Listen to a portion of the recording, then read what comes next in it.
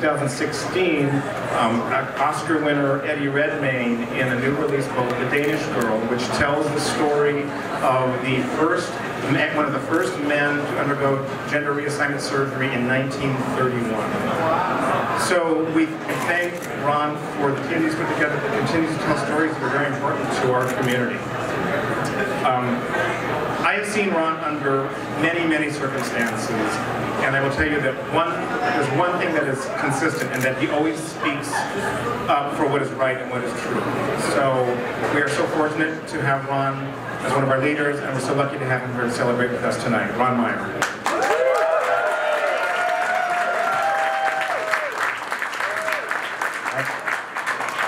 I don't have that much to say after that big introduction. Thanks. No, I just want to say, I think we're all very fortunate to work for a company that has really supported same-sex benefits since 1992. They were the first company, I wish I could take credit for it, a few years before I got there, 3 years before I got there, they really already established that policy. And I think it's, it says a lot for the company. They were the first of the media company to do that. And so I'm very proud for all of us, and certainly myself, to be part of a company that does that. I was asked to come here on the 5-year anniversary of OUT in Southern California, and I'm very proud to have been asked to come here for the 10th-year anniversary. I really just want to say to all of you, congratulations. Thank you for what you do. You really make a difference in this company and the community. And congratulations, you do an outstanding job, a great job, and you've made great progress and continue to make. So thank you for everything you do.